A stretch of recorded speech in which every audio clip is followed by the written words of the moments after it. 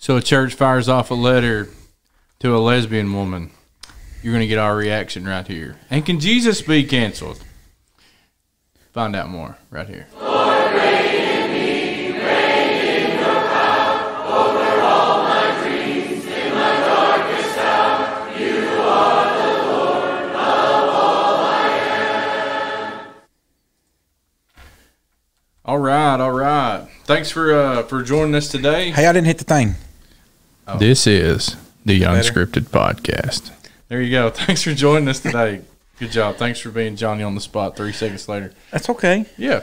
So, as you can tell, we're like a flawed podcast. Everything's unscripted. Like, everything never goes our way. And if you listened around like the 2-minute, 8-second mark, we did a sound check in our countdown. But that's just so that hopefully we could go live and be right here for you. So, we want to jump right into it today. I got my big old 32-ounce Diet Mountain Dew right here. From Sam's? From somewhere. Yeah, from Sam's. And you don't know where you got it from? Yeah, I just didn't know if our sponsors would appreciate me talking about Sam's or not. You're a good point. Yeah. Well, Harley hadn't said anything about it. Yeah, they're really not in conflict with it. I mean, since they stroked that big check to us. Right. All the big money. So cancel culture. We're talking a little bit about that, and so sometimes people might think they might look at the church and go, what do you guys stand for? And of course, we look at sometimes the church gets rejected. Sometimes people might want to try to cancel out the church, want to cancel out the voice of the church, and really, I think that we're gonna show you guys kind of a headline and things that are going on right now, and also I want to read to you a letter that a church sent to a woman in Atlanta, and then you'll kind of get our reaction, and then we want to give you some things about the Bible regarding it. So I hope that this works. I'm gonna try to give a screen share right here to look at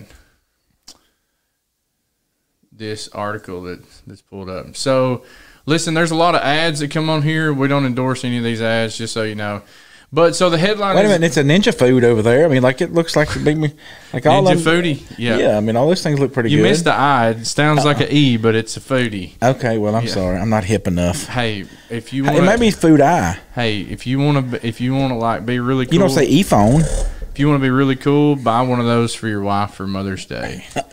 Trust me, my wife we bought one of them. Oh, okay. And she wore it out, so she's got the $800 blender at our house. Okay.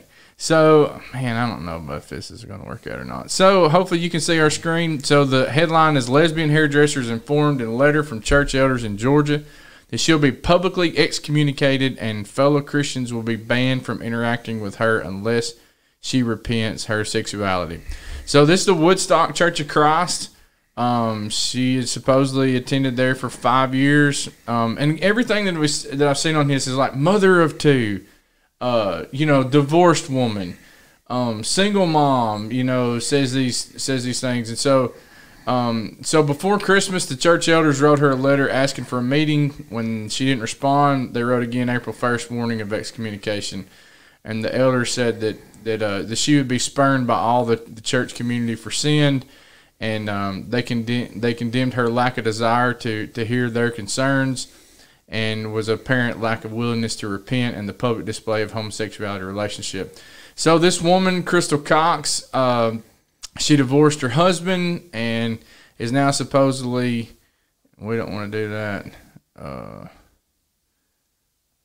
Not anymore. All right, so she's pictured with her musician girlfriend, and so here's the letter from the church. As the elders of Woodstock congregation, we have the responsibility to watch out for the souls of each member of this congregation.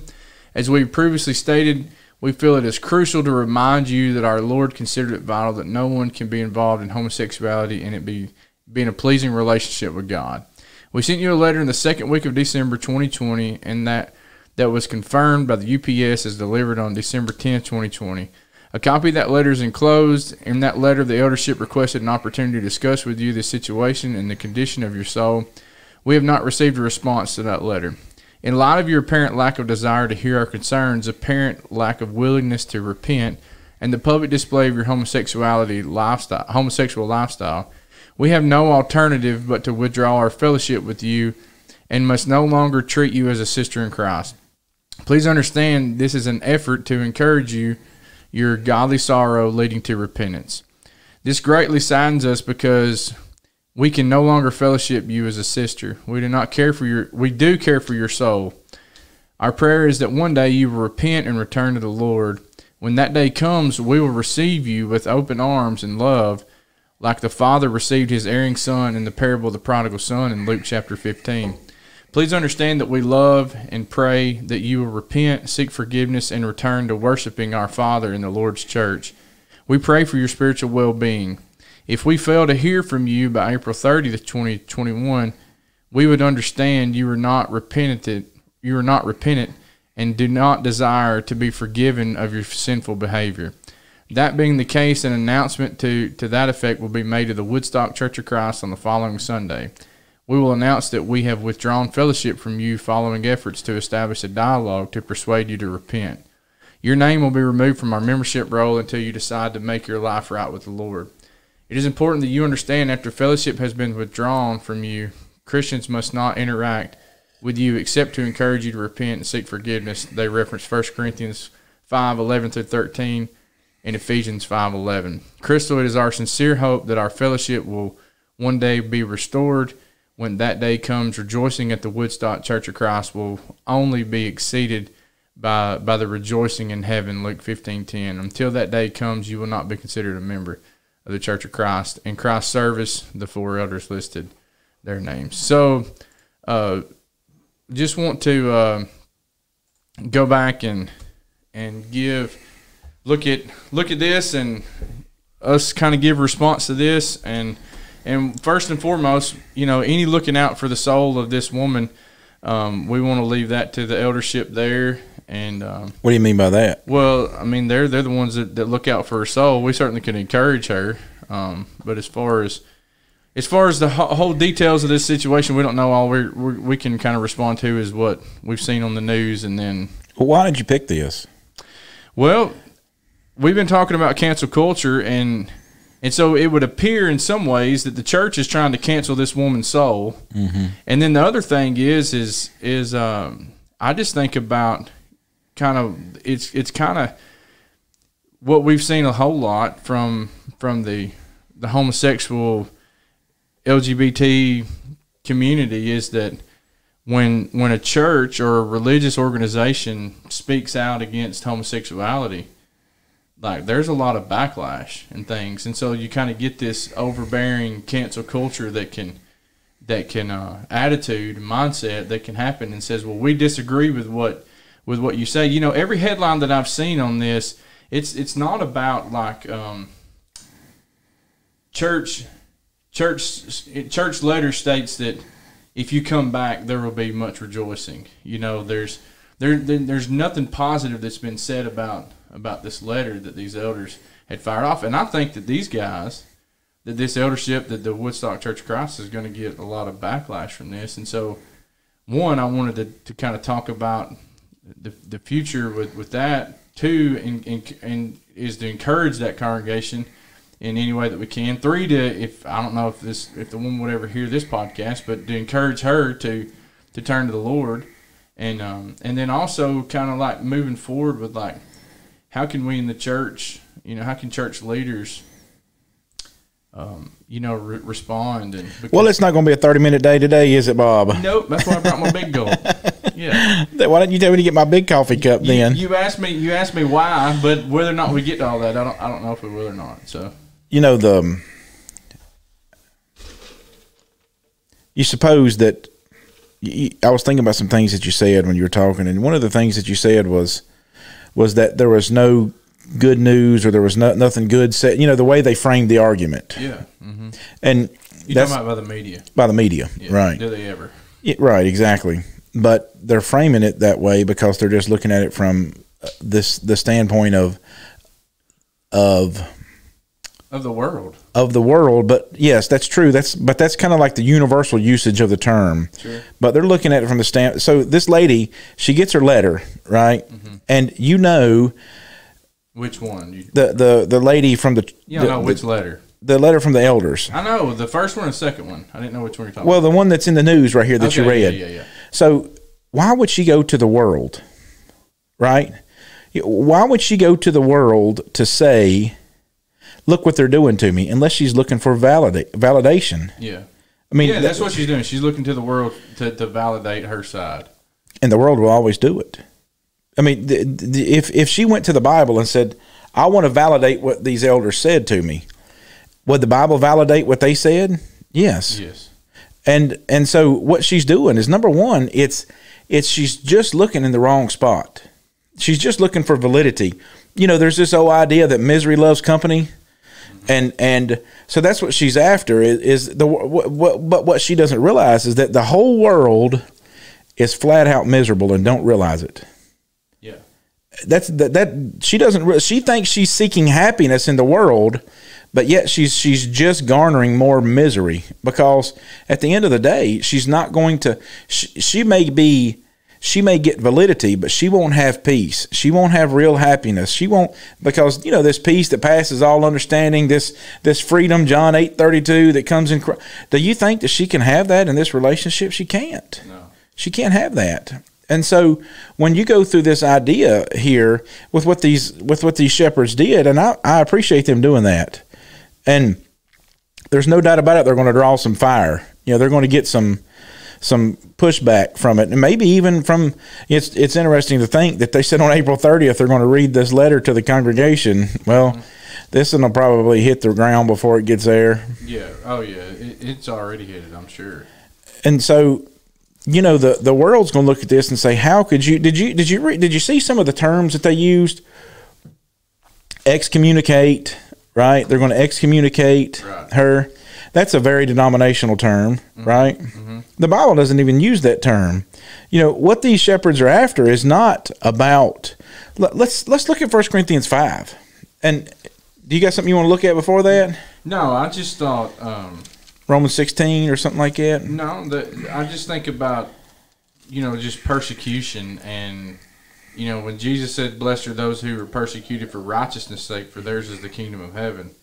And blessed are you when they revile and persecute you and say all kinds of evil against you falsely for my sake. And so the world is going to, I don't know what the world's going to say about this congregation. I don't know what they're going to say about these elders' decision. And I hope that one day, if I'm ever an elder in the church, that my relationship, and I'm not knocking a letter of any kind, all right? And I want to preface that like what they did is what they did, and that's their decision. It's not I can validate what they said as far as their scripture, but I pray that my relationship as a shepherd to sheep, that it would be so good that I would never have to write a letter, and that there would always be a. But the thing is like, if someone's looking for sin and looking for a sinful lifestyle, I don't think that they're really going to be looking for a sit down with elders. Well, that's why the Bible, 1 Corinthians 5, it says that in the name of our, verse number 4, 1 Corinthians 5, in the name of our Lord Jesus Christ, when you are gathered together along with my Spirit, that's a little s, right? That's not the Holy Spirit. Mm-hmm. With the power of our Lord Jesus Christ, deliver such a one to Satan for the destruction of the flesh, that his spirit may be saved in the day of the Lord Jesus. What Paul is saying is that there's this idea of withdrawal from this person. You're delivering them to Satan so that you can. It may take some stripes right now. And verse 7, your glorying is not good. Do not know that a little leaven leavens the whole lump. Therefore purge out the old leaven, that you may be a new lump, since you truly are unleavened. For indeed Christ our Passover was sacrificed for us. That's what they're doing. They're trying to save this lady's soul, and they're trying to spare the flock. Yeah. Because if they let this lady that has living this unrepented lifestyle just do whatever she wants with no consequences, What is it? Because even she cited in her article, well, other people have, Have sin, yeah, other people sin too. What's different about my sin? And there's a big difference in other people sinning and the idea that yours too loud. No, I want it louder. Go ahead. That's good. The idea behind it is that that's where it was. That's fine. Is that her lifestyle is the type of lifestyle that shows somebody that's living in an unrepented sin.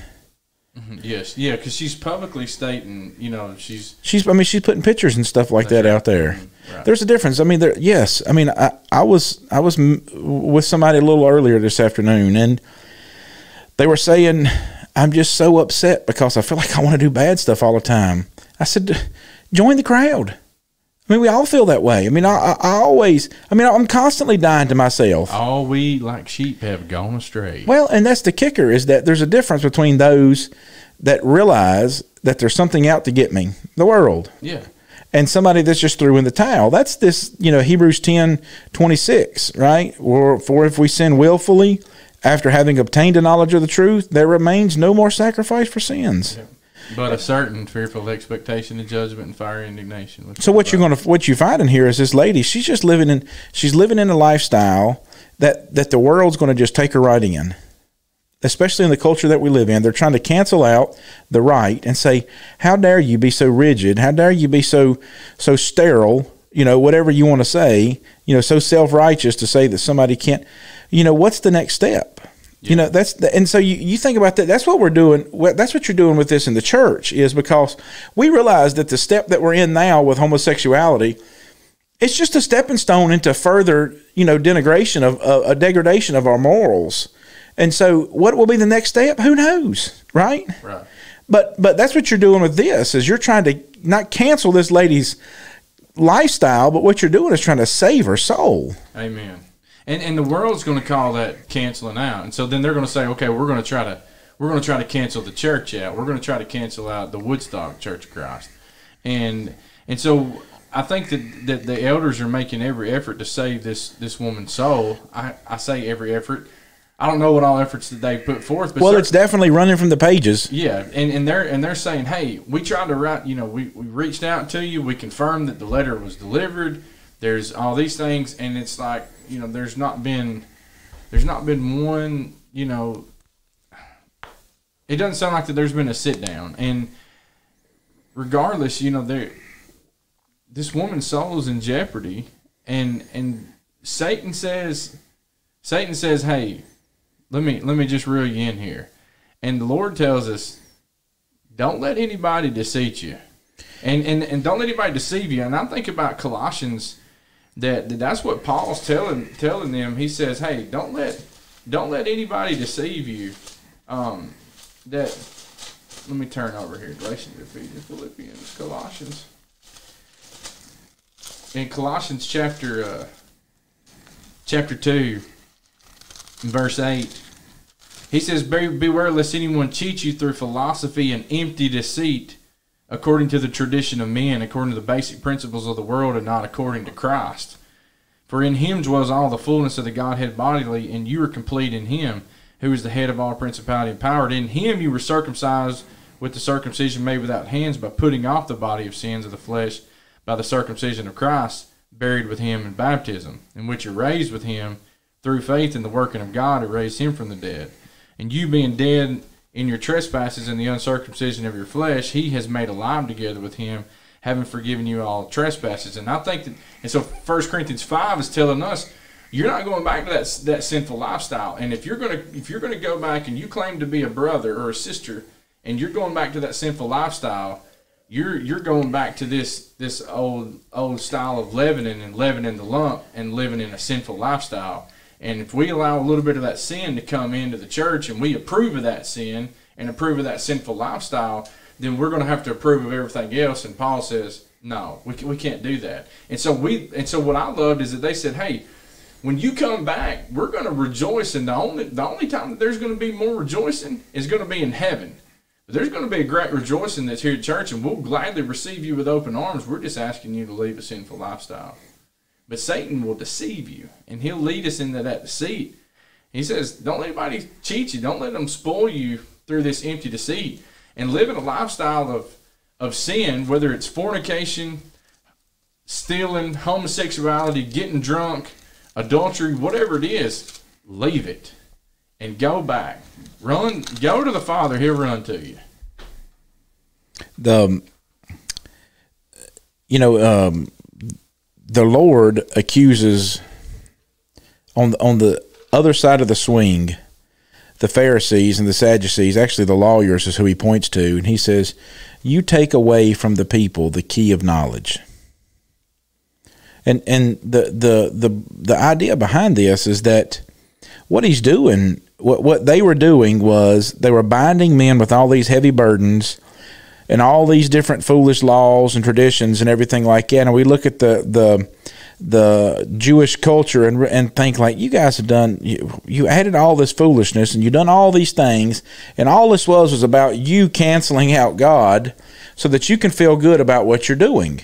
Well, this idea of this lifestyle that this lady's living now is really just the same thing on the other side of the coin. It's just to the fact now that we're saying, hey, it's okay. You can feel good about God loving you. We're taking this, because everybody makes the argument, doesn't Jesus love me? Of course, Jesus loves us.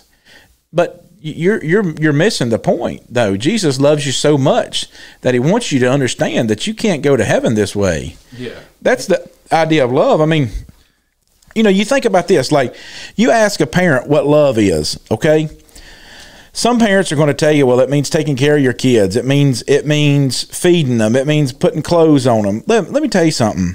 That's not love. No, and I'm going to tell you how you know that's not the truth. Because you remember in Matthew 6 when the Lord said, look at the lilies.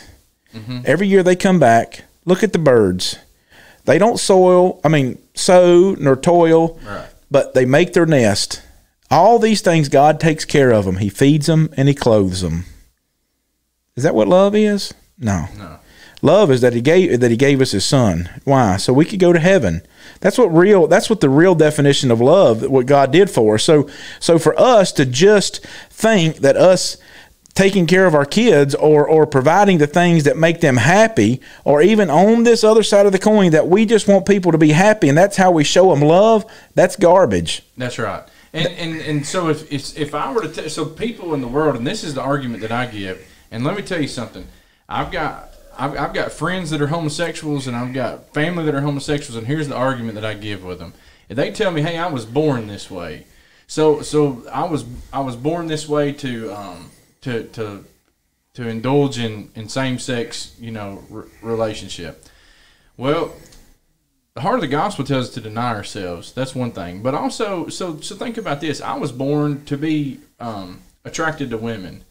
So if I were to tell you, Chris, that whoa. No, I know. But if I tell you, let's say I'm going to go out here and I'm going to tell you, hey, that woman over there, she's beautiful. I'm fixing to go try to sleep with her. What would you tell me? I'm going to stop you. That's right. And so you hopefully you will. And so this when it comes to that, so it would be wrong for me to cheat on my wife, right? Right. But if I tell you, hey, that's just the way I express myself, you have to accept me. Well, that's baloney. That's garbage. Yes. Or, okay, Chris. Or no matter what you think. I mean, let me give you a perfect example. Yesterday I went to Lowe's. I needed some wiring for my building, for our shop that we're building, right? I go to Lowe's. I get ready to get on my Harley, and I hear somebody in the parking lot going, ugh! And I look over there, and there's this dude sprawled plumb out on the ground, right? I mean, like flat on his back. So I walk over there, and I'm trying to figure out, are you okay? And he's like all incoherent, can't talk, and this and that and the other.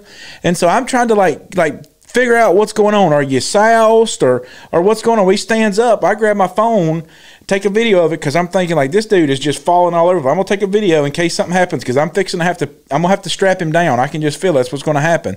So I take a video of him. He stands up, falls plumb out again, right? Yeah. So I was like, all right, I got video of it, stuck it in my pocket. I grabbed him. I was like, listen, I don't know what's wrong with you, but he's like, I got to get to my truck. I was like, you are not going anywhere like this, period. Not going to happen. Because number one, no matter what you think, you're a danger to yourself and you're a danger to everybody else. Oh, yeah. And when I got him turned over, his arm, when he was laying on his back, he had his arms like a turtle, right, up in the air. Yeah. When he turned over, his arm slid down and he had a little diabetic band on there. Oh yeah. And his sugar had got all. I mean, like low, he looked. I mean, he was all incoherent, couldn't make sense or anything like that. So I'm glad he was a little guy. So I kind of got him up and set him on his trailer, and I rifled around in his truck and kind of got him coherent enough that you have the little thing to check your sugar. He said, yeah. And so I go into his truck and I checked his sugar, and it was 40. Yeah. So he's about to go away from here. You got what I'm saying? Yeah, this man needs some Jesus and some sugar. Yeah.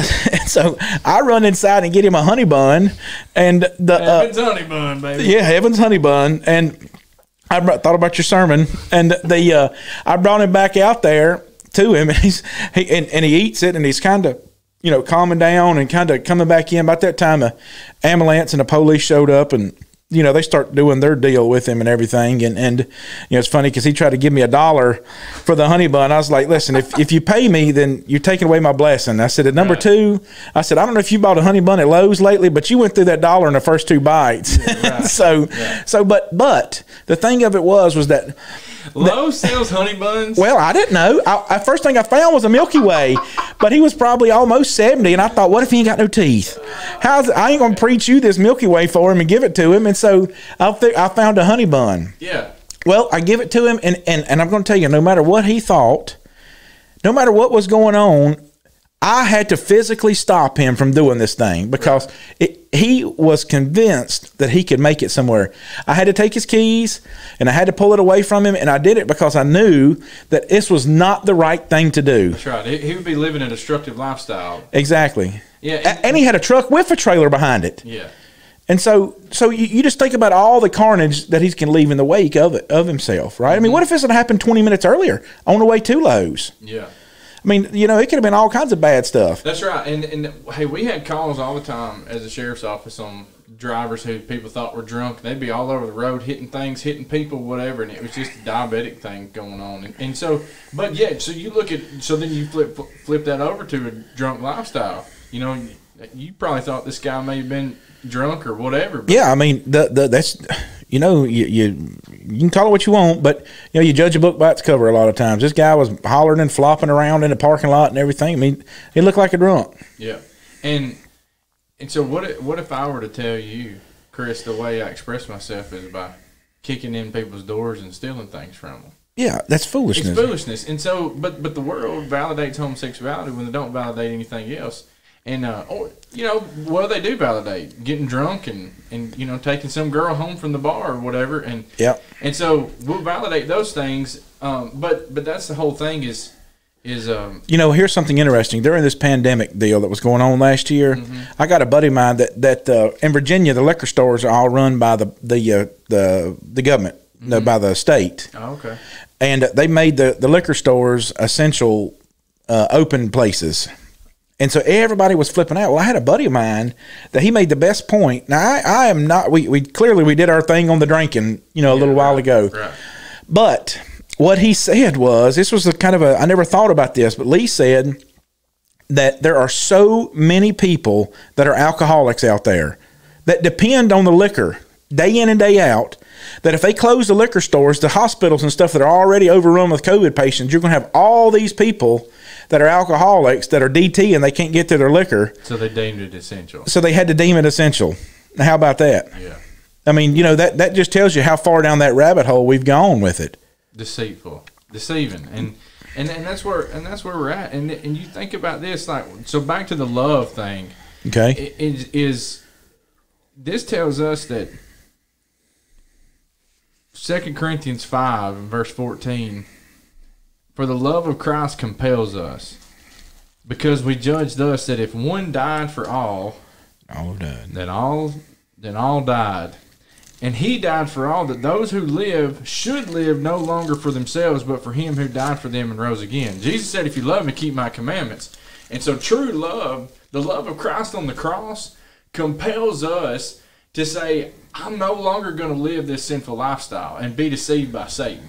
And so you point this over to Romans 6, that, hey, don't go back and be a slave of sin. Yes, shall we continue in sin? The grace may abound? God forbid, certainly not. How shall we who died to sin live any longer in it? And or do you not know there's many of us who were baptized into Christ, baptized into his death? We died to ourselves.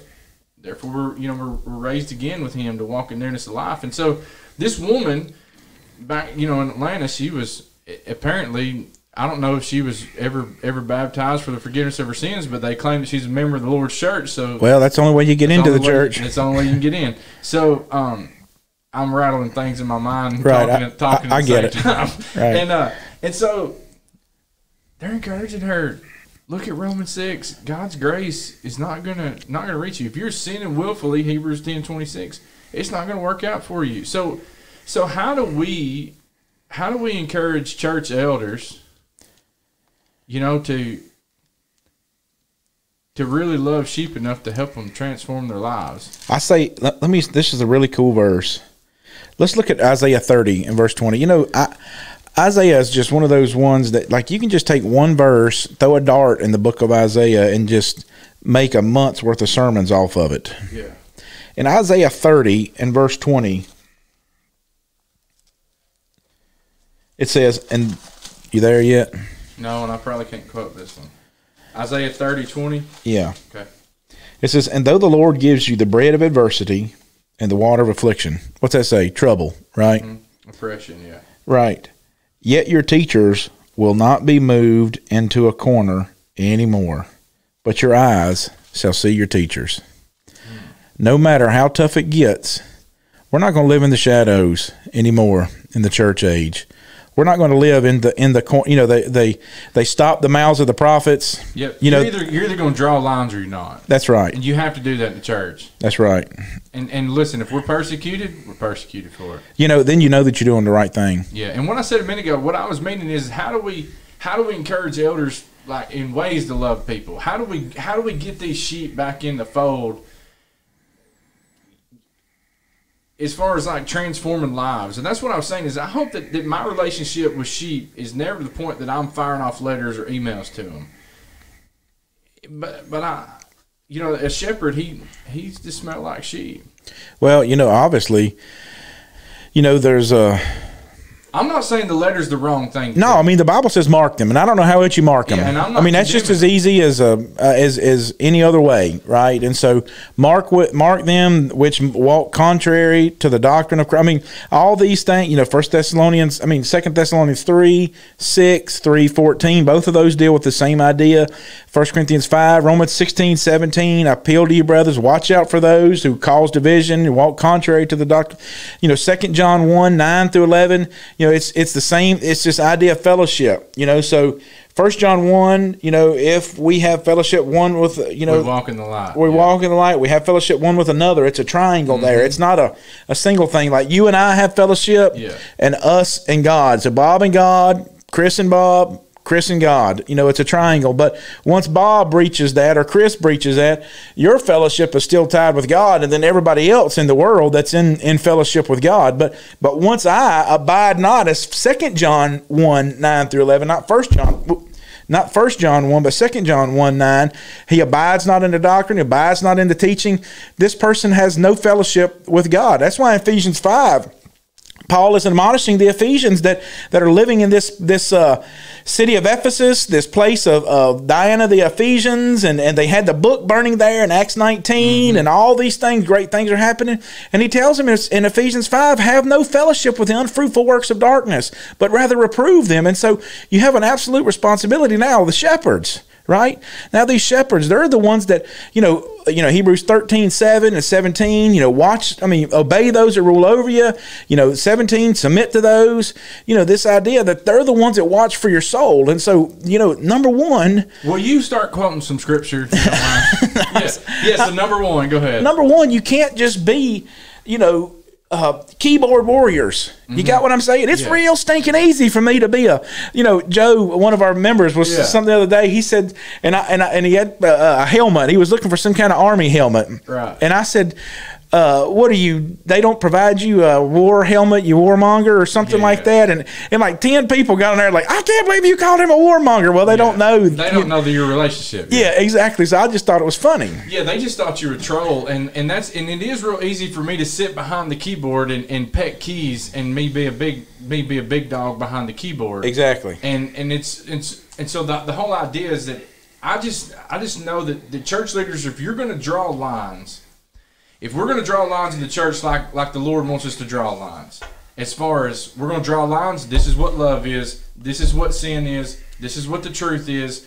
If we're going to love people the way that Christ loved them, which when the woman was caught in adultery, he didn't tell her, I don't condemn you, keep going to live in this lifestyle. He said, where are your condemners? They were going to stone her. She said, there's no one, Lord. He said, neither do I condemn you, but go and sin no more. Don't keep living in this life of adultery, because it's the wages of sin is death, but the gift of God is eternal life. Well, don't take the gift of God and trample it underfoot. That's what Hebrews 10 after 26 is talking about, is he says, hey, under Moses' law, 2 or 3 witnesses, you're going to be condemned. He said, what's going to happen to us if we trample underfoot the Jesus Christ? And what's going to happen to you then? What do you think how is he going to view us? Because this is the way he viewed things in the Old Testament. How is he going to view somebody who takes the Son of God and looks at Jesus on the cross and says, I'm not going to live for him? Yeah, that's fine. I want to accept that gift, but the fact that me putting him on the cross and my sin that's putting him there, I'm just going to continue to live in that, God's going to condemn us for that. And so if we're going to draw lines as a church and truly call sin what it is, call love what it is, call the truth what it is, then we're going to have to really, church leaders are really going to have to get involved heavily in the souls of their people and really smell like sheep. The reason why they're going to deliver him to such a Satan, like if I couldn't be around the church right now, it would kill me. That's exactly right. So we have to make fellowship such a tremendously important thing. That's why I'm glad that, like, one of the things that we've kind of changed a little bit here during the pandemic deal was that when we started back on Wednesday night, we're not doing the traditional, like, I say traditional, I don't mean nothing in a negative about it, but we do our class, and then we used to do a devotional period afterwards, right? A little 10 or 15 minute devotional period. I don't know if you've noticed this, but since we just do the class now and stop at a quarter till. By the way, we stop at a quarter till, Bob. Just listen, so you know. Listen, okay. I'm giving teenagers, evidence. Okay. That the Bible's really from God. Well, if you give it to them an hour and a half, you can cut that in half, and you're in 45 minutes. I stopped at 12 till last night. And so, anyways, but you watch. Children's faith is so much more important than time. Well, what is awesome is that everybody, at a quarter till instead of our devotion, everybody gets together and just hangs out, and so you got 100, 150, whatever people just being together, being around each other on a Wednesday night. And that's just such an awesome thing. And the reason why this is there is so that what if when somebody came in that was living in an unrepented lifestyle, that wanted us to walk in and just be like, I'm living this way, and everybody went up to him and said, I love you so much. I want you to be with us so much in heaven that you have got to change this. And until then, our relationship can't be like what it was. We're not going to eat barbecue together, and we're not going to talk about everything we can't fish. We can't hunt together anymore. All those things have to go by the wayside because, and it's not because I don't want those things. I want those things so bad. But I can't let you do this. I can't. If I do this, I'm not loving you the way the Bible would tell me to. And we want people to understand, too, that there's a difference between me messing up. If I stub my toe and I say a bad word, all right, I didn't wake up and go, God, I just really hope that I'll stub my toe and say a bad word. If something comes across your phone as a man and you lust after something on your phone, then you have to leave it. But there's a difference between willful sin and sins that are unintentional. Right. We all have unintentional sin. But for me to go out and for me to pursue sin, that's this willful sin, and that's this type of relationship that this woman is in right here. And that's why these elders are saying, you need to repent, you need to turn away from this, and you need to repent publicly, or else we're going to publicly mark you. Because and Paul later in that I think it's right there in 1 Corinthians 5, he said, hey, I'm not saying don't have fellowship with anybody in the world, because you'd have to leave the whole world to begin with. You're going to interact in evangelism. You're going to be dealing with people that are in a sinful lifestyle at times. But he's talking about the church. If you're someone who's claiming to be a brother or sister, that's the difference. If I'm saying that I've been baptized for remission of my sins, I'm now a child of God, but yet I'm going to go willfully live in sin, that's Satan deceiving you. One of the most misquoted verses that I hear in the entirety of the Scriptures is in Matthew 18. People will say this all the time, where two or more gathered together in my name, there I'm with you also. That's talking about going back to that person and getting them back for Christ. That's a disciplinary scenario, right? Yes. It's not like, well, Bob and I are fishing. We got together. We're fishing Sunday morning where Jesus is with us. No. That's not it at all. That's when you're going to try to gain them back to the Lord. He's giving your stamp of approval. That's what he's saying. And so shepherds, then, they have a tremendous responsibility. Pray for them. Yeah. Oh, man. Yes. But that's the thing. That's the hardest conversation to go have with somebody. Are you kidding me? Because they think I'm pointing the finger at you and saying, I don't have sin. I'm self-righteous. And you have a sin, so let me pull this little speck, and they'll quote that, and they'll misquote, Matthew 7. Mm-hmm. Let me pull that little speck out of your eye, Chris, when I've got a big plank over here. Right. No.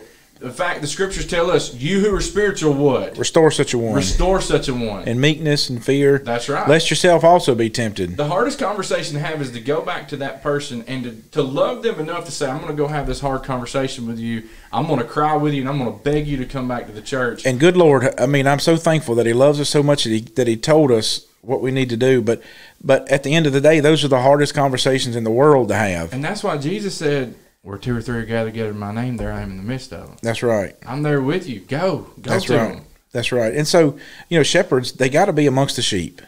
Yeah. They got to be amongst the sheep. And so, if you're going to draw lines, right? Even if you don't have an eldership, right? You have the same responsibility in your life. Even if you're a part of a congregation that may not have elders, there's still congregations, lots of them out there that don't have shepherds, men's meetings, whatever. Mm-hmm. You still have a responsibility. It's not like you're relieved of that responsibility if you don't have elders. We don't have elders, so we can't go rebuke anybody. Nope. No, and so now granted, we got to be real careful with just being the vigilante. The vigilante rebukers, right? Absolutely. And but sure as the world turns, we still have a responsibility to help bring people up. And that passage you're quoting there in Galatians 6, this idea of restore such a one lest yourself also be tempted. I really think Paul is saying there, be real careful that you don't make compromises. Because if somebody, if you come to me and even if, let's just say that I like to drink a little bit, right? And you come to me and you say, I'm disgusted with my lifestyle of drinking, and I can't take it anymore. I've got to quit. I'm just done. I'm sick of it, whatever. I just can't see that if you come to me in penitence, that I'm going to look at it and think, even if I might do that thing sometimes. Mm-hmm. Even at that moment, I can't look at it and think that if somebody's coming to me with this nastiness that they're conveying here, I'm not going to look at that and say, I might like to get some of that. I don't think that's what Paul is talking about there.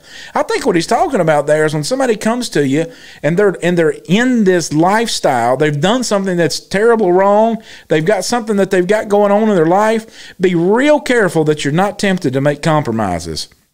Because I'm going to tell you that the biggest compromises come, especially in families, especially in those people that are real close to us, the people that we grew up with, that are friends for umpteen years or whatever. So all of a sudden, I've got books that people have written on the subject of marriage and divorce, and they're sound and they're good, faithful, literature. And then when something happens in their children's lifestyle, all of a sudden you start reading their literature 15 years down the road and it changes. Mm-hmm. And it's because of they made a compromise. They made a compromise.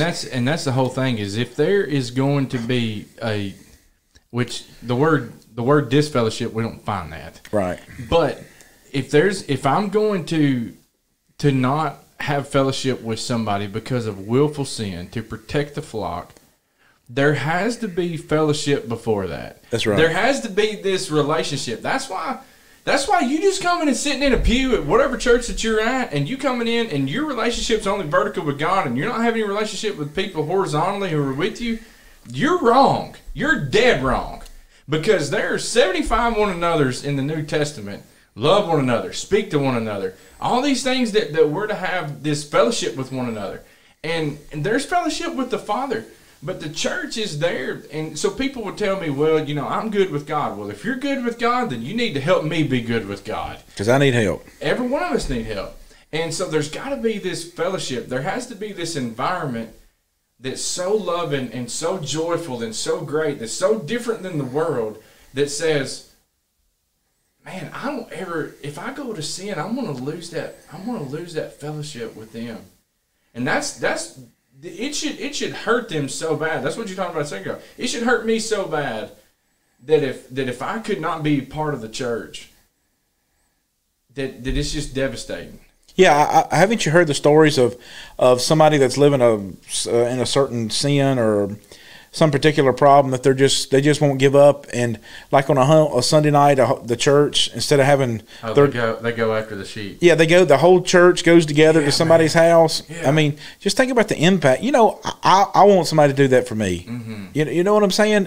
And right now, I want somebody to do that for me. So if I get in that shape, I want somebody to do that for me. And because I want somebody to bring me back more than anything, and I don't want somebody to pacify me in my sin. I want somebody to help me to be better. Now, I can say that now, and I may be whistling a different tune if I'm in some kind of particular problem. But right now, Chris Donovan of sound mind and sound judgment, right? That's what I want. Some of them you got to pull them out of the fire, and that's Jude 23. Some of them you got to save by snatching them out of the fire.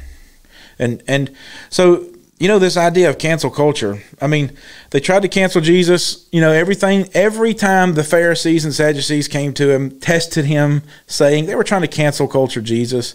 They were trying to cancel culture, every step of the way, with the atheistic evolution thing, as it permeated the school systems, it laid groundwork, and it's got into our textbooks, it's got into our kids' brains and minds, to where now we're having to even battle this idea of theistic evolution, that we're trying to make a compromise that maybe God used billions of years to evolve the earth, and all these things are about canceling out what is true and good and just and right. And we got to realize that the source of this is not man, but it's Satan. Mm-hmm.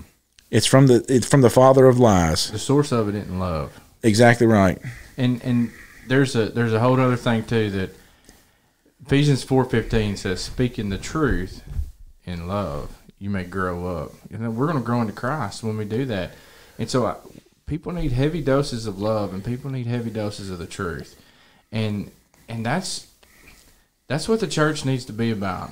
And if we're truly gonna be pulling sheep away from the wolf, and that's the end of this. The end of it is destruction. It's death. When that sheep wanders off, it's gonna die. And so we look at sin, and the world looks at sin, and we as Christians sometimes can look at sin, and we can go, man, that's enticing. And that's the way that Satan paints it to be. But, so my dog, he was sick for a couple of days to his stomach. You know why? So there's this, whenever you grill on your grill, and that grease bucket that... The little catch underneath it? Yeah, it catches all that stuff. He got in it? Well, so that thing had water in it from our old grill. And so I took this old grill nasty bucket, and I went off and poured it out. Well, puppy dog got a hold of it 4 or 5 weeks ago. So he spent like half a day throwing up all over the yard. Well, so I've been trying to let him get out and go do his own thing, and just giving him a little more time. He's a German Shepherd, and so the dog, 2 days ago, here I'm letting him get out. Well, I find him over at one of them old spots, and he's over there licking and eating the grass and the grease that he had once threw up because it made him sick before. Mm-hmm. And it just made him sick again. That's biblical, ain't it? That's right. Dog returns his vomit. And that's what's happening is when we leave sin and we're buried with Christ in baptism, and man, we're raised to walk that new life. He doesn't want us going back and licking the throw up. And if you look for it in the world, they'll always give you a bucket of it if you want it. This is the Unscripted Podcast.